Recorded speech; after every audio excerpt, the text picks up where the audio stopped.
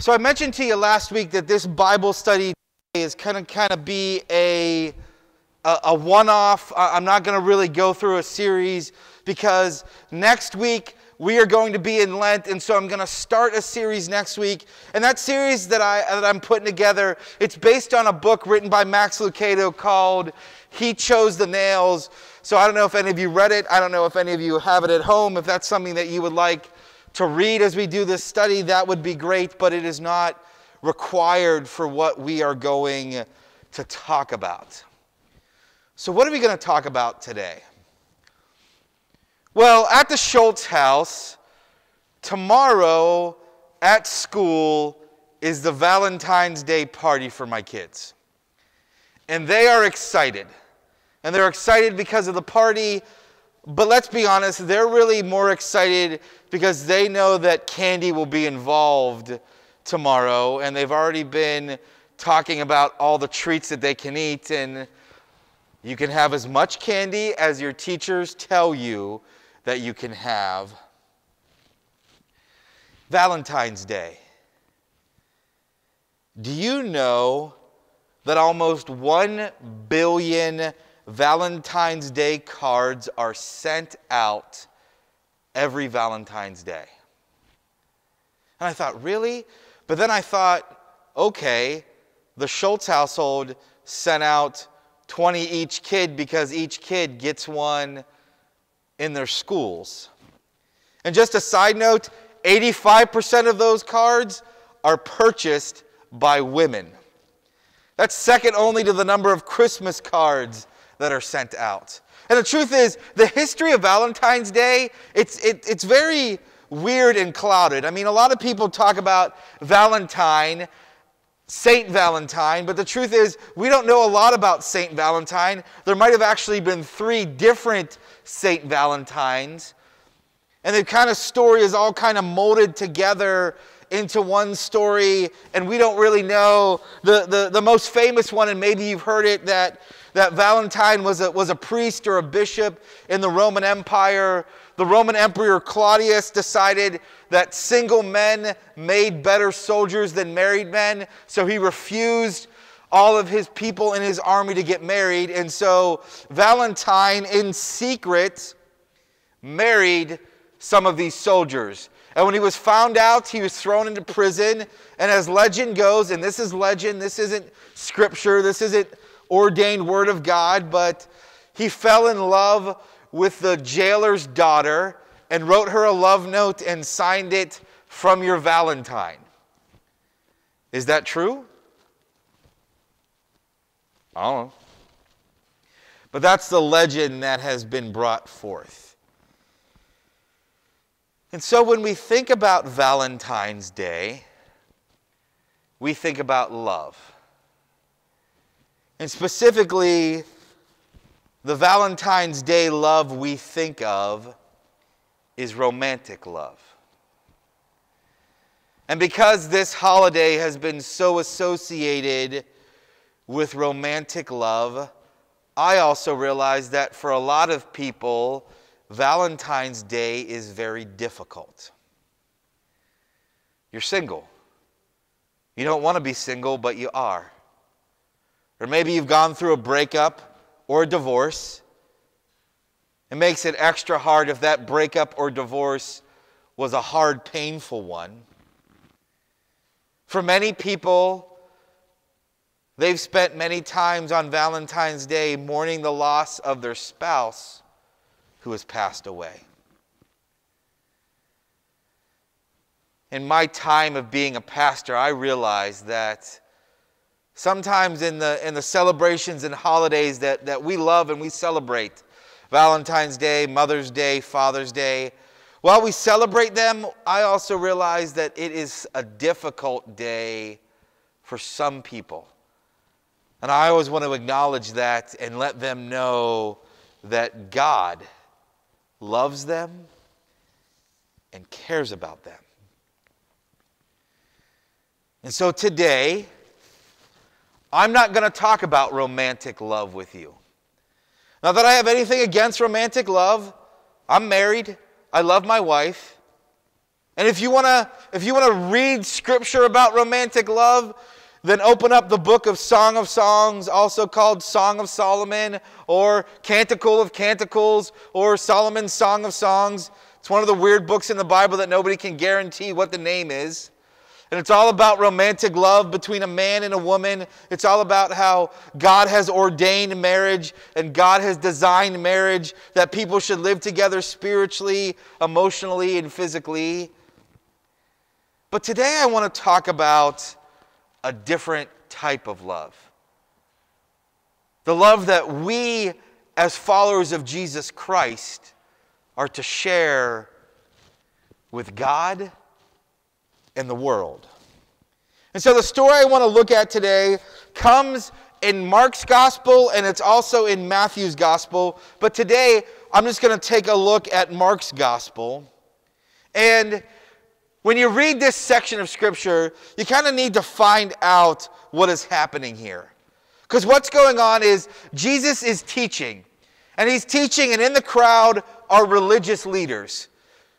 And you read about all the time the religious leaders that Jesus deals with. And I know it can sometimes get confusing because you read about Sadducees and Pharisees, and then the scripture might call some people scribes, other people teachers of religious law, and you're just kind of figuring out, like, what are all these guys? What are they all about? And maybe I'm thinking, maybe that might be a Bible study that we could do a little later on. You know, what did the Sadducees see? What did the Pharisees believe? Who were the scribes? Who are the teachers of the law? Are they the same? Are they different? But that's a later time. What is important to know is that some of them loved Jesus, were followers of Jesus, believed that Jesus was the Messiah, the promised one of God. However, a lot of others didn't.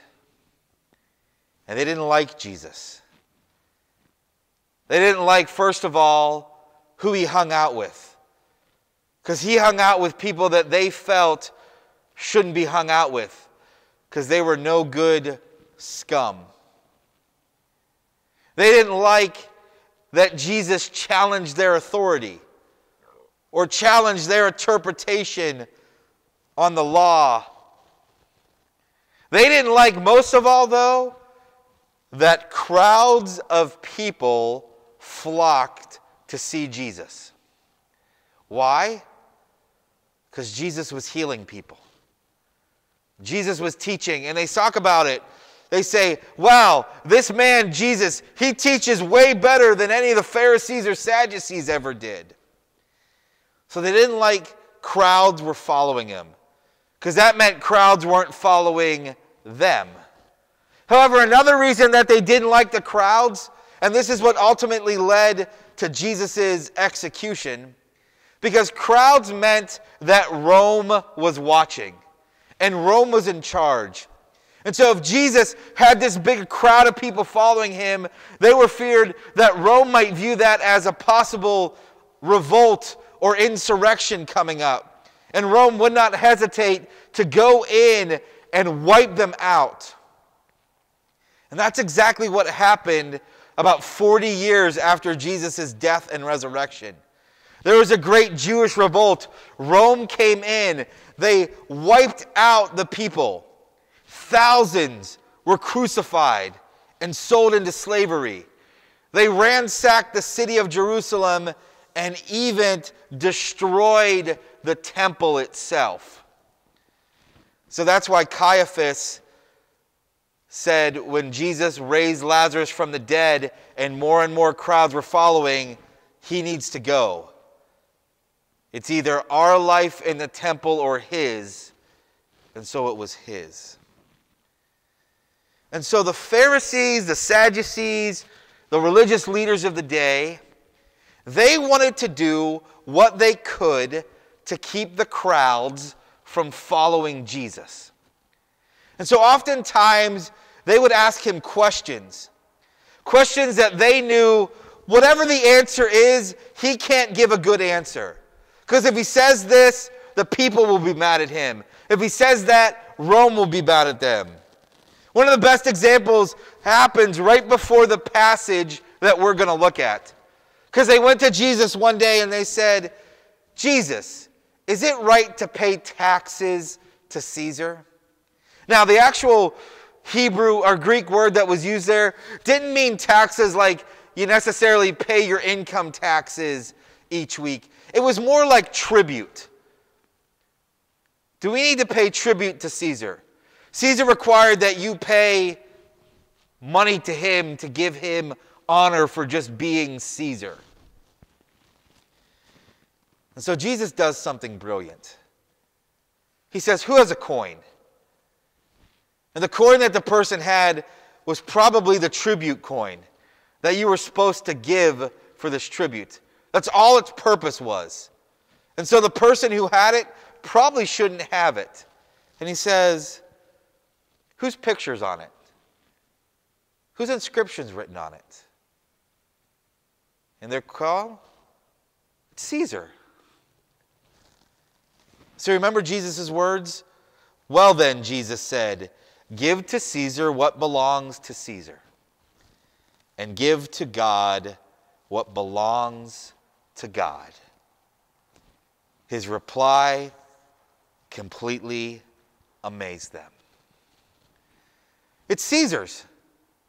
Give it to him. It's got his picture on it. It belongs to him. But what belongs to God? Give that to him. And so as they heard this, the scripture tells us, one of the teachers of religious law was standing there listening to the debate. He realized that Jesus had answered well, and so he asked, of all the commandments, which is the most important? And so they move from the Caesar thing and they begin debating. And the debate they're talking about here is one of them asks, okay, a guy gets married, his wife dies, he marries again, she dies, he marries again, she dies, he marries again. Actually, it's a woman. Her husband dies, she gets remarried, her husband dies. And so in the resurrection, who will she be married to? And I know this is going to sound horrible because I'm talking about Valentine's Day earlier, but I'm sorry to say this, but Scripture teaches that in the resurrection, we won't be married. For when the dead rise, they will neither marry nor be given in marriage. In this respect, they will be like the angels in heaven. But let's go back to what, after this debate, they're standing there, a teacher of religious law came up to Jesus and he said, of all the commandments, what is the most important commandment? And when I say commandments, your minds go to where? 10 Commandments. That's the first thing we think of when I say commandments. We go to the 10 Commandments. But do you know that there are a lot more than 10 Commandments in the Scriptures? Torah. The books of Genesis, Exodus, Leviticus, Numbers, and Deuteronomy. Also called the Pentateuch, or the books of Moses, or also the books of the law. If you would read through all of those, and Jewish scholars and scribes have been doing it for centuries, they actually come up with 613 different commandments or laws for the nation of Israel. And Jesus knew this. And so this person was trying to say, out of all the 613, what's the most important?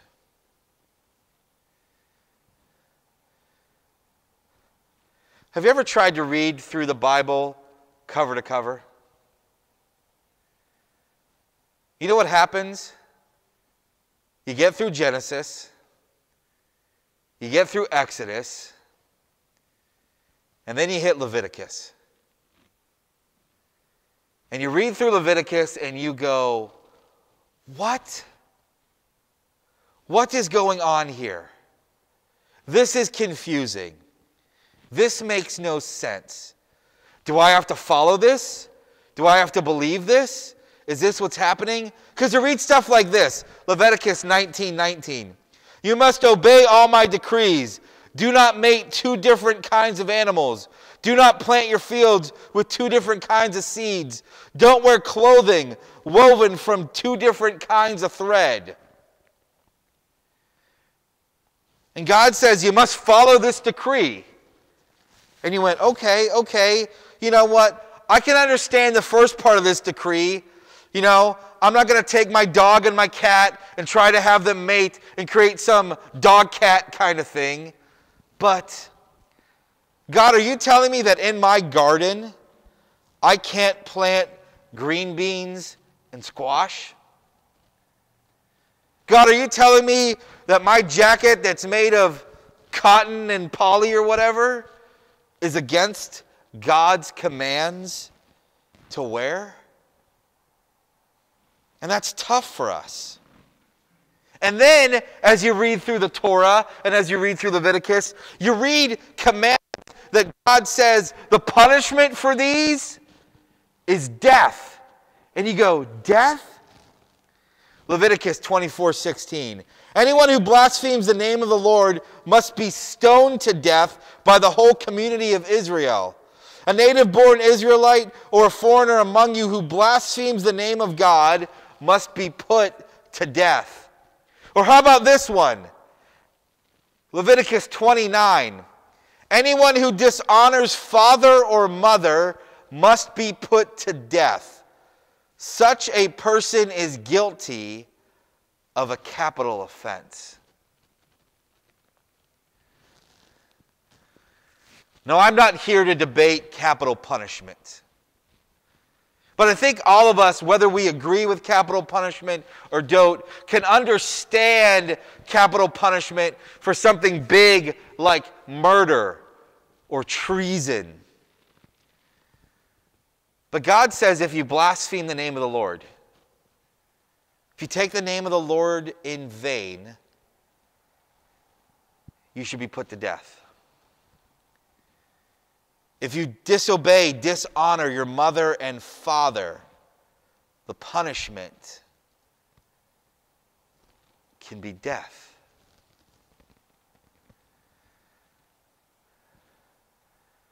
That's hard for us to wrap our heads around. And so, Pastor Phil, what does this have to do with a story that you were telling us before about Valentine's Day and how we as followers of Jesus are to love God and other people?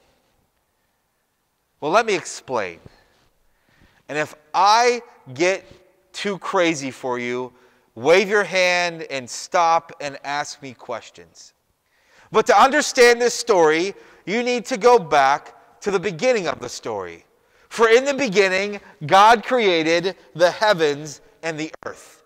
And when God created the heavens and earth, Scripture said that God looked out on His creation and saw that it was good. And so God put man in a garden, Adam and Eve, in the Garden of Eden. And God was with them, and He lived with them, and He dwelt with them. And in that garden, there was no pain, there was no suffering, there was no sorrow, there was no death. All of that was not there. It was perfection.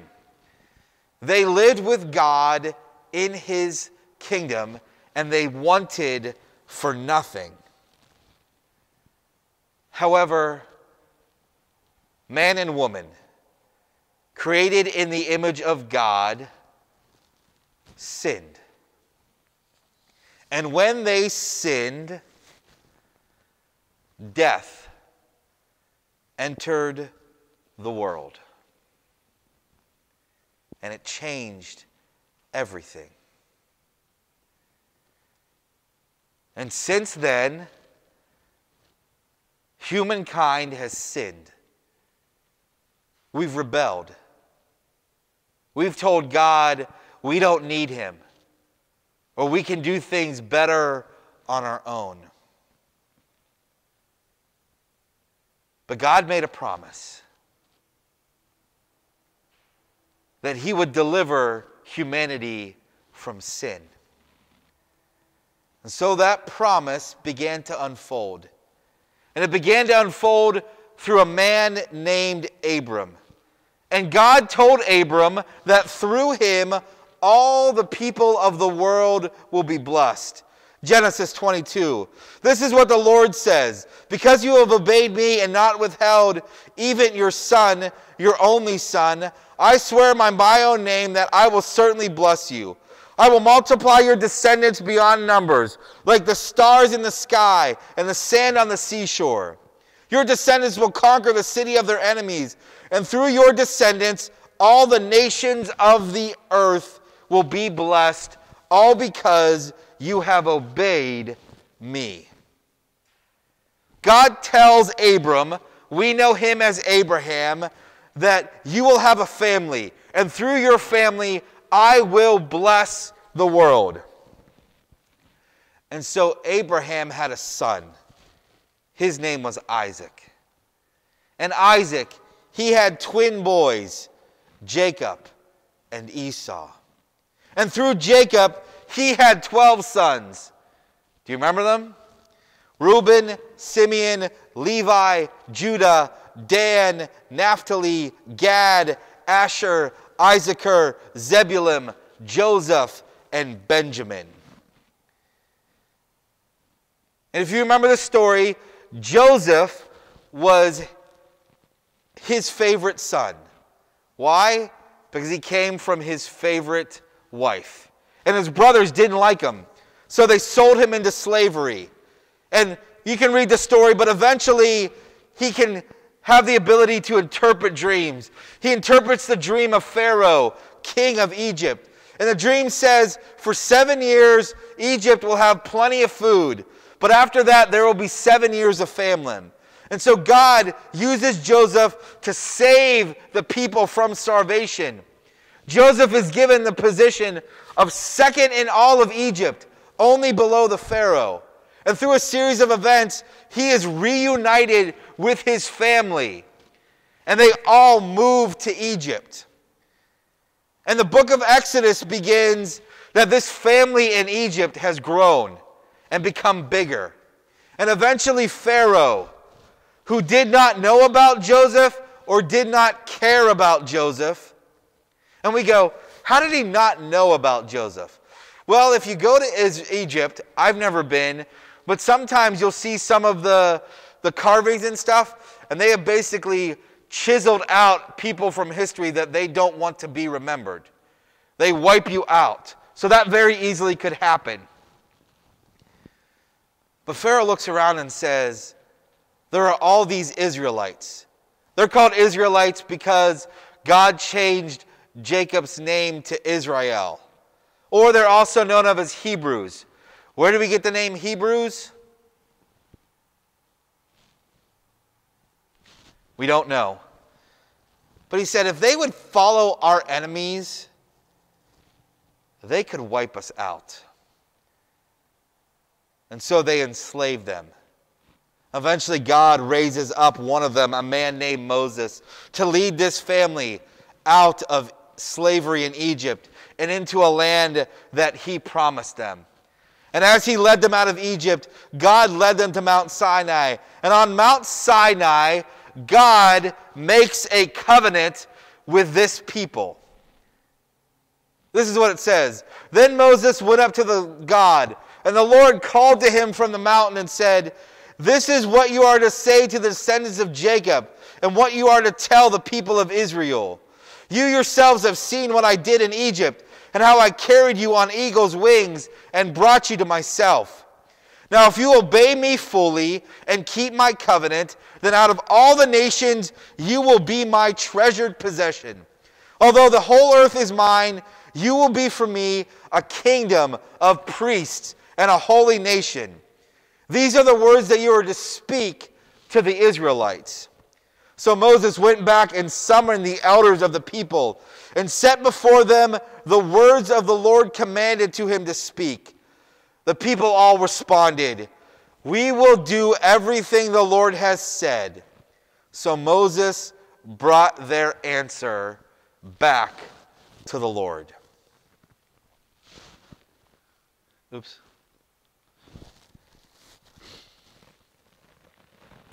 God gives them a choice.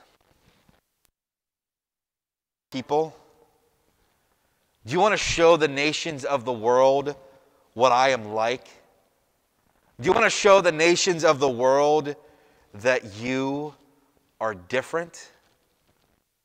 And that I'm different? I'm different from all the false gods that they worship?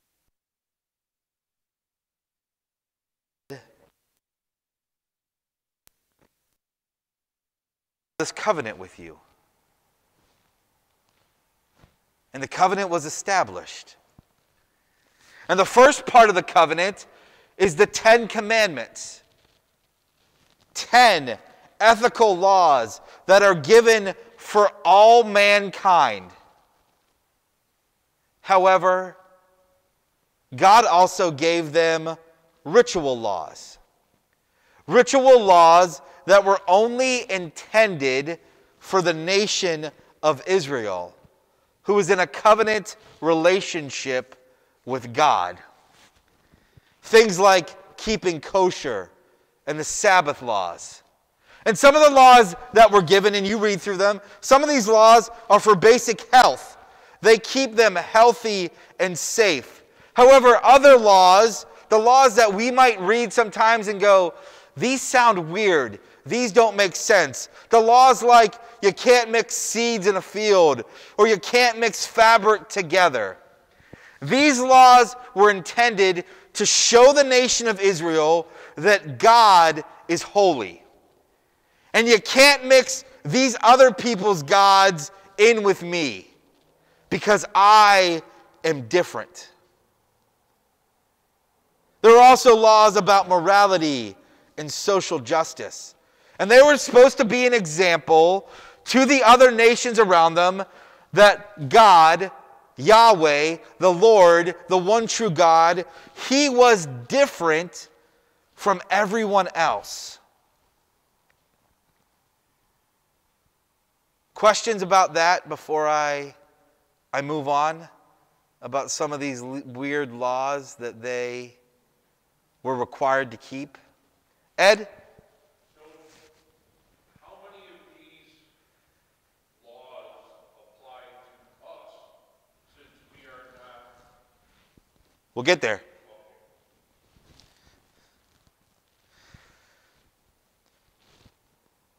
So what about the death penalty? Because we're looking going, I've dishonored my mom and dad, I should be...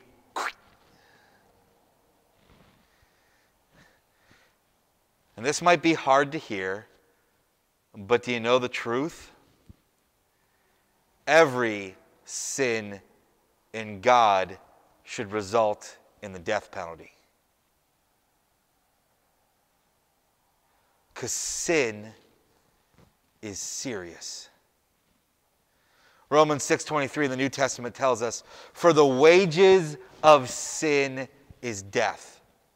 In other words, what you get for sin, what you earn for sin, is death.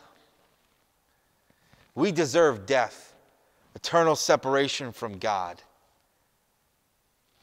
However, God established a system of forgiveness. He gave priests and the sacrificial system. Because He says, sin is so serious, for it to be forgiven, something must die. But the truth is, this old system that God established in Torah, it was never meant to be permanent.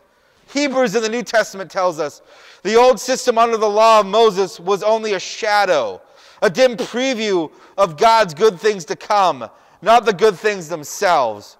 The sacrifice under that system was repeated again and again, year after year, but they were never able to provide perfect cleansing for those who came to worship. If it could provide perfect cleansing, the sacrifices would have stopped, for the worshipers would have been purified once for all time, and their feelings of guilt would have disappeared. But instead, those sacrifices actually reminded them of their sins year after year. For it is impossible for the blood of bulls and goats to take away sin. This system that God entailed was only a preview. It never fully washed away sins. It was only a preview of the ultimate sacrifice that God himself would make by dying on the cross for us. But do you know what happened? Right off the bat, they broke the covenant. First commandment, you must not have any other gods before me. You must not make for yourself an idol of any kind or an image of anything in heaven and or earth or in the sea. You must not bow down to them or worship them. For I, the Lord your God, am a jealous God who will not tolerate your affection for any other God. I lay the sins of the parents on their children. The entire family is affected, even children in the third and fourth generations, those who rejected me. But I lavish unfailing love for 1,000 generations on those who love me and obey my commands. Do you remember the story of what happened when Moses was on Mount Sinai and they were getting the law? Do you remember what they built? A what? Golden calf. God hadn't even finished all the terms of the covenant, and they broke the first one. And they were punished for it. Do you know what the punishment Moses gave them was for making the golden calf? And you thought your parents were tough when they made you do stuff? He, Moses, took the calf that they had made and burned it. Then he ground it into powder, threw it into water, and forced the people to drink it. However, that's the story of the nation of Israel and God. He gives them this covenant and they break it. But he forgives them and restores them. But they break it again and he forgives it and restores them. And they break it again and forgives it and restores them. And it even reaches the point where they don't trust God anymore. They go to the promised land. And as they're at the promised land, they look and some of them say, we can't take this over. These people are too big. These people are too powerful. There's no way you can give us this land. And I'm sure God's like, did you just miss what I did back in Egypt with the most powerful nation in the world? But they don't trust God. So he punishes them. He gives them a timeout. A 40-year timeout to wander in the desert. And everyone who left Egypt died and would not enter the promised land. But what does that have to do with us and what God is teaching? Ed asked earlier, are we required to keep the law of Moses? Matthew tells us, one of them, an expert in religious law, tried to trap Jesus with this question. And what was that question? Of all the commandments, what's the greatest? And so Jesus answers, the most important commandment is this. Listen, O Israel, the Lord your God, the Lord is the one and only God. And you must love your God with all your heart, with all your soul, with all your mind, and with all your strength. The second is equally important. Love your neighbor as yourself. No other commandment is greater than these. Jesus said, do you want to know what the greatest commandment is? Love God. Love God. Love God with your everything. With your heart, with your soul, with your mind, with your strength. Everything that you have and everything that you do and everything that you are all about, the first and foremost thing that you should do is you should love God. And number two, and it's just as important, love others. Love others as you have loved yourself. We call that the golden rule. And sneak peek for Sunday, Jesus takes that one step further before he dies.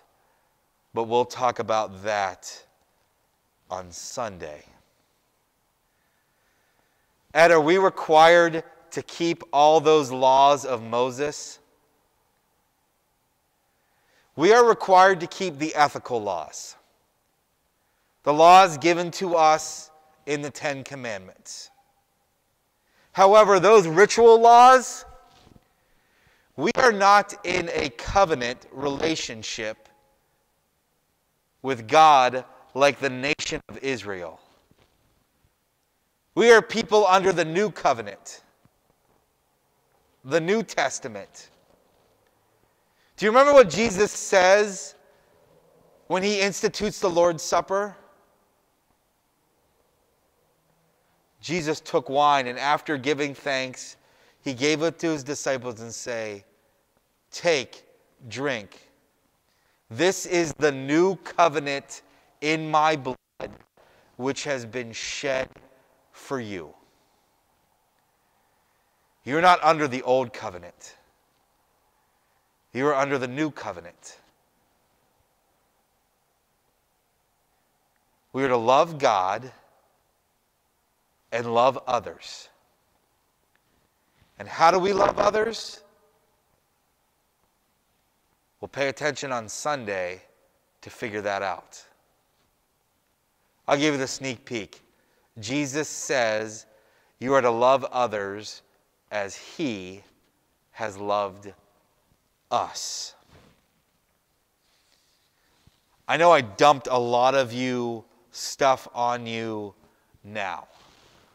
But do you have any questions, anything else about what Jesus teaches here?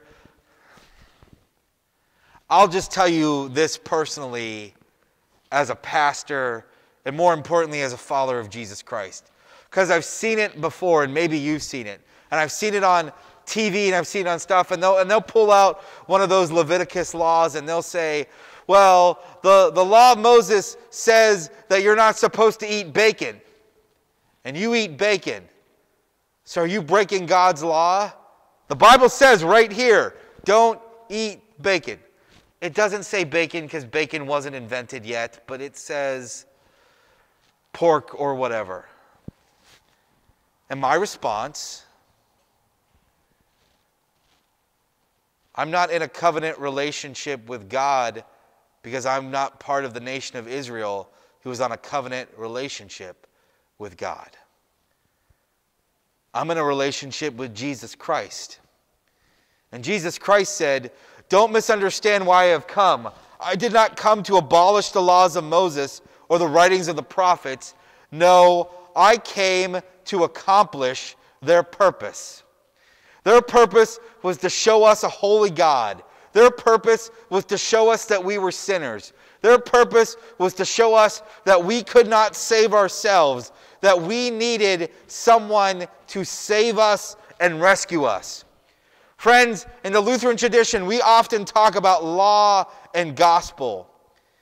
The law does not save us, but the gospel does. The good news of Jesus Christ. That we are saved by grace through faith in Jesus Christ.